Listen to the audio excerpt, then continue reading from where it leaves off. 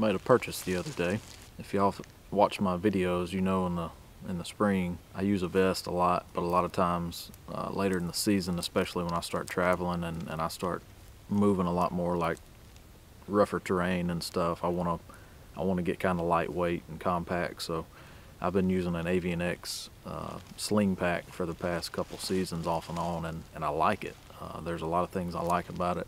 I don't have it with me today, but I found something that I think some of you have already found, and I saw it on Facebook, so I reached out and I ordered one. So Miss Glenda Green out of North Carolina, I can't remember the city, she makes call holsters and pouches and satchels. This guy right here, it's not a man purse, it's a satchel. I'm very impressed with this thing. This is called her Minimalist Satchel, and it's in Mossy Oak Original Bottomland. This thing is super well made. I'll also say she's a pleasure to deal with. She's very friendly. She's very, very fast on putting out orders and processing everything, and communicates well on Facebook. And I actually took this home for Thanksgiving to my dad and showed him, and he ordered one of the larger size satchels. So anyways, I want to show y'all a little bit about this thing. Don't mistake it for a purse when y'all see me using it in spring next year. This thing, it was a little bigger than I originally thought it was based on the pictures. Like I said, this is the Minimalist, so this is the smallest satchel she makes. And I think she said this is waterproof material, if I'm not mistaken. It's kind of scratchy right now, but I think it's going to wear in well. Everything on it is well made. It has this strap. It has a rubber pad here that slides. It has your little adjustment buckle right here, so you can adjust it for different lengths. It is sewn very well right here in a couple places, and same thing on the other side. On the front, it's got her little logo. She puts these little straps on here, so it's connected right here, and there's no adjustment right here, which I think some people probably like to have that adjustment because that would allow you to put something under here, but I'm not really concerned about it. I think it's fine the way it is. Honestly, I don't like a lot of the tag ends sticking off of straps and stuff. I'm almost happy that it's like this, so I don't have a lot of loose end hanging off. It's very neat and very clean. Same thing right here. It doesn't have an adjustment, but I'm perfectly okay with that. That's just something to think about. Let's undo these guys. All right, let's see if I can do this. I feel like Vanna White. It's got these tabs here to secure the both sides, where, you know, I guess where the fabric meets where the zipper is. That's sewn in really well.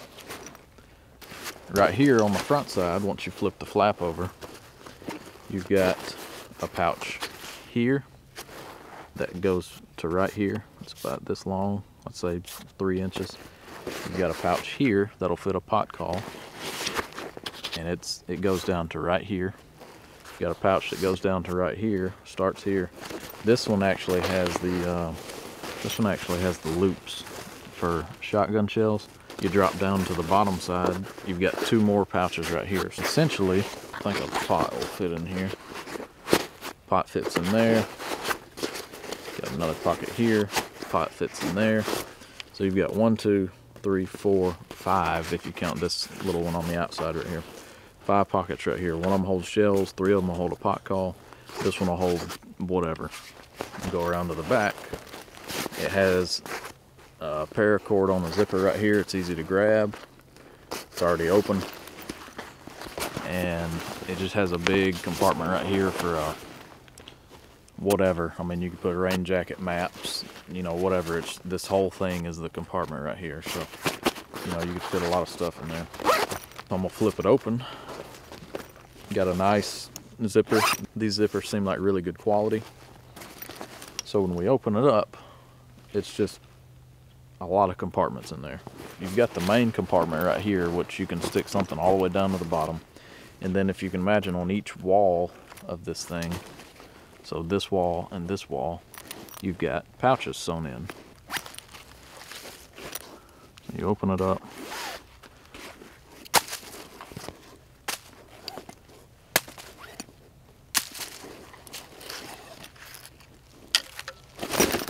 You can put a box call on either side.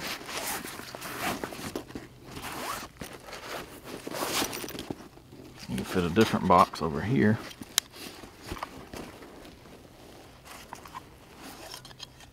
Fit a striker right there. Fit a striker right there. You could fit a saw right here. And then the rest of it is just space in the bottom. So, sorry, that's about as good as I could get that. But you could fit several box calls in here. Thermocell, hand saws, pruners, anything that you take hunting, which I take most of that stuff with me.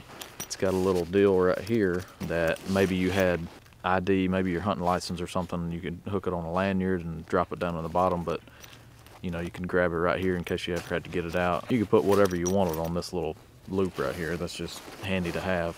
She also made me, this was the main reason that I looked her up, because I saw this box call holster. Now, I did a video a few months back. I think in May I ordered a box call from Matt Van Sice. It's a very nice box call. It's an expensive box call, so I wanted to protect it. I mean, I want to hunt with it, but at the same time, I know me, I'm gonna fall on it and crack it or something, so I'm gonna try to protect it. And so I wanted a holster. I wanted like a padded, soft holster, something, you know, as compact as possible, but something that gave protection.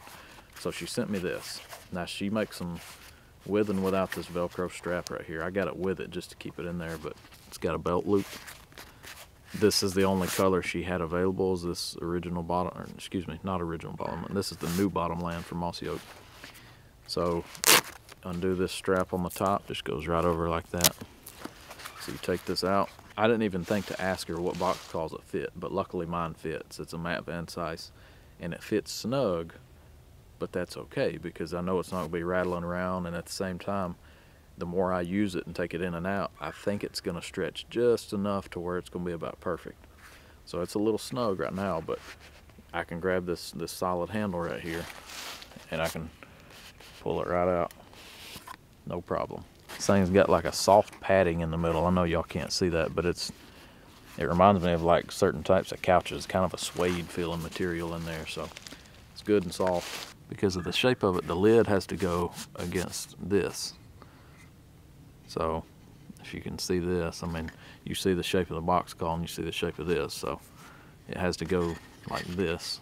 You can slide it right on in once you get it started. So it's not that bad, but you put this little guy on there and it ain't, I mean, I don't have anything between the lid and the box, and it's not squeaking at all. You can barely hear it, but that's minimal. So anyway, she makes a really good box call holster. I think she makes a couple sizes of these. I'm very pleased with this.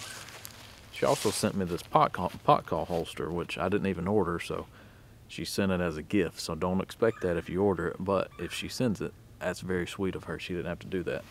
But this is really soft leather. Got some nice little turkey tracks on it. It's got this little button right here, and this little, it's just a little elastic piece or whatever, but it's got a place for a striker. And then you open it up, and it's just soft leather. You can fit a pot call in there. You could probably fit different stuff in there if you want to. So that's just nice to keep a call protected or whatever. But like I said, she sent that for free. Don't expect it. She don't have to do that, but that was very nice of her. So she also sent me a note with it, and I don't have it with me. I thought I did, but it's a very sweet note. But it had her information on there, had her email address, and so I found her on Facebook. I had seen some guys talking about her on the Old Gobbler forum and different places. She makes them all by hand, and there's no telling how long it takes her to make each one of these things. So it's very impressive. I will put all of her information in the description of this video, so if you want to get in touch with her, you can, you know, order whatever you want. She has several more things available. She's got different call holsters. She's got some striker roll-up things, so you put all your strikers in there and then you can roll it up, kind of like those tool kits. That's nice. I just don't use a lot of pot calls. I don't use a lot of strikers, so the box call holster was what I wanted because I use the box more than anything. I'm highly impressed with this. I thought I liked it based on the pictures and what I saw. Once I got it, it's even better than I expected. It's very well made, so I look forward to using it this spring. The reason I use one of these versus a vest is because when I start walking a long ways, I tend to carry too much crap. If I've got all that space in my vest, I'm gonna fill it up with something. That's just how I am. I know some of y'all are the same, but when I carry something like this, it makes me get things compact. It makes me slim down. So therefore I'm saving weight. It's not as bulky as a vest going through the woods.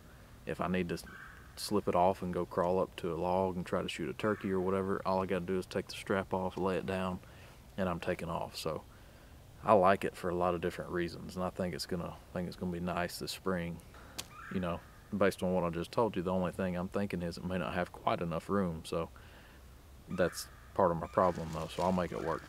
Y'all go pay her a visit and see what she's got. She's got some good stuff. So thank you, Miss Glenda Green. I appreciate it. My dad appreciates it. I'll probably be ordering some stuff in the future. So thank y'all for watching.